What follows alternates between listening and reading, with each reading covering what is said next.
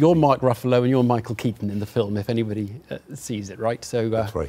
And the likenesses are not too bad, are they? Not so bad. Look, I'm just fascinated in what you make of the obstacles you had and the delays it took, the time it took to get to the bottom of what was happening in the Catholic Church and the way that it took so long for it all to come out at the BBC. And was it the soft cover-up or the hard cover-up, do you think? Walter? Well, I think we're dealing with entirely different situations. The Catholic Church, which was the target of our investigation, is one of the most secretive organizations in the world. And penetrating that organization, which had no documents and no willingness to talk at all, is obviously a good bit different.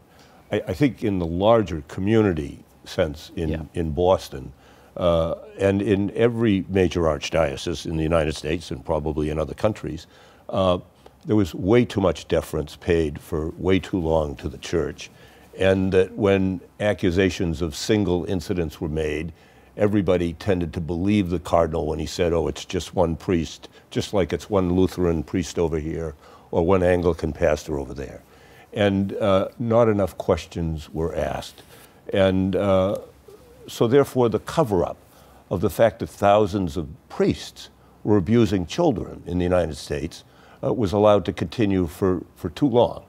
And finally, at least, we did crack the code. Mm. And Mike, I mean, there's a great line in the film, I don't think we're giving away the plot here, but the line in the film, because the paper itself had been reporting a little bit on some of this, hadn't it? And then I think the line in the film is, we're all scrambling around in the dark and then someone switches a light on. It's as though suddenly it just all gushes out in one go. Is that how it felt to you?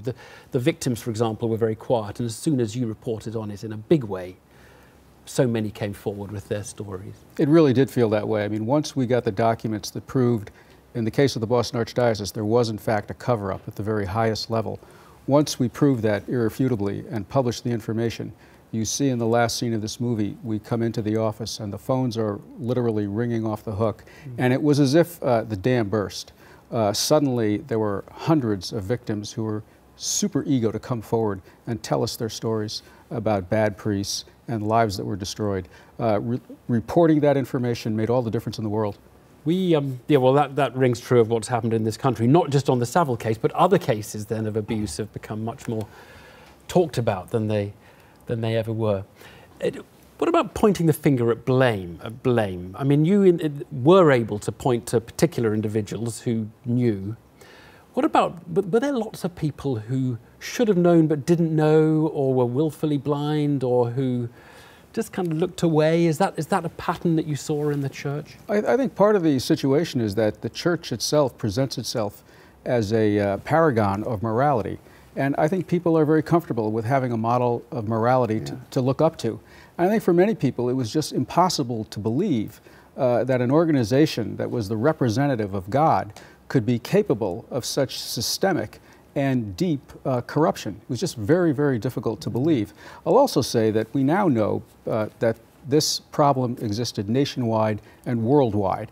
I think in every city in the United States there were people who felt something was happening, who may have known something was happening, and for the reasons of deference to the church, never really did anything about it, but it was the Boston Globe and Marty Barron who turned the lights on, as you said. Do you think it perhaps goes further than just the Catholic Church, though? Because in a way, what came out of the Jimmy Savile case and the poor practice at the BBC was that there were lots of institutions at the same time that were all embarrassed in this kind of way. I wonder whether you've turned over something that's wider than just the Catholic Church even. Well, of course, in the Catholic Church, we found that in the Boston Archdiocese, fully 10% of priests had abused children over several decades. And not only was the church itself such a secretive, closed-off organization, but within the church there was a culture of secrecy.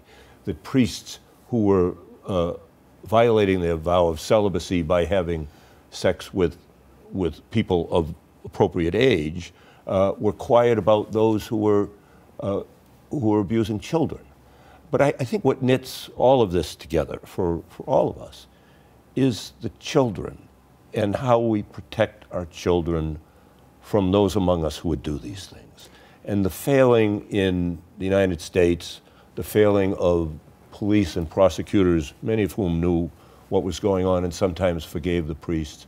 The failure of people who suspect this kind of activity in any organization, who don't report it, are doing an extraordinary disservice to the children that we all love so much. Yeah, there's a line in the film, it takes a village to teach a child, it takes a village to abuse a child as well, not people not doing. Mike, Walter, thanks both very much.